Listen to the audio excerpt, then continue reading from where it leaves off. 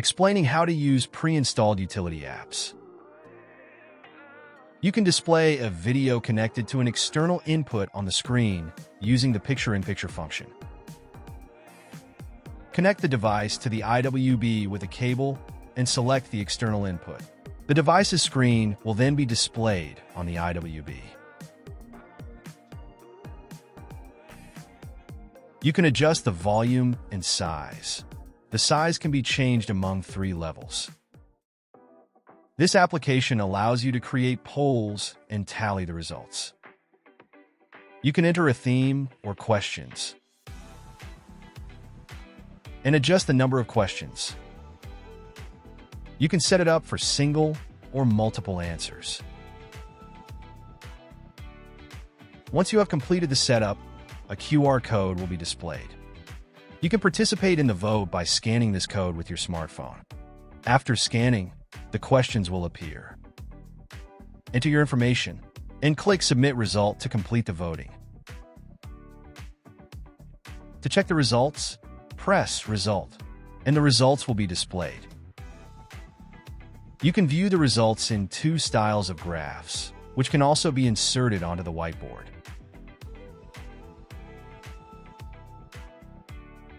Writing on the graph is also possible.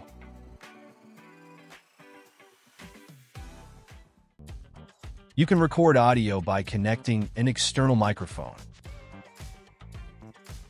Press the record button to start recording meetings. Press the button again to save the recorded audio. You can play back the recording within the application. It is also saved in meeting minutes under audio.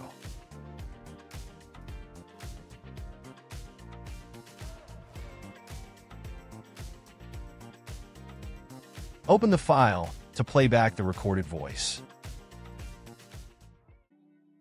The Signage application allows you to select a template and edit it. You can insert text, images, videos, and audio, and change the color and size of the text. After creating your signage, you can name and save it. Press Supply, and your edited data will be displayed as signage.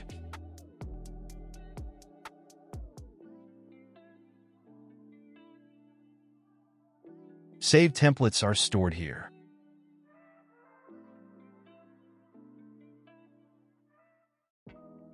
This application has 2 functions, Cleanup and HardwareDetect.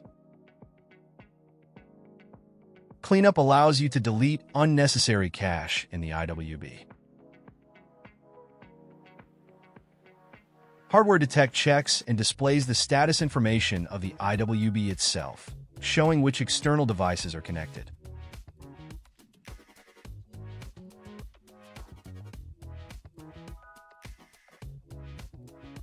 The left side displays the hardware specifications and status, such as CPU, while the right side shows information that could not be detected. The visualizer allows you to display video images from a connected camera. You can connect multiple cameras and switch between their video feeds.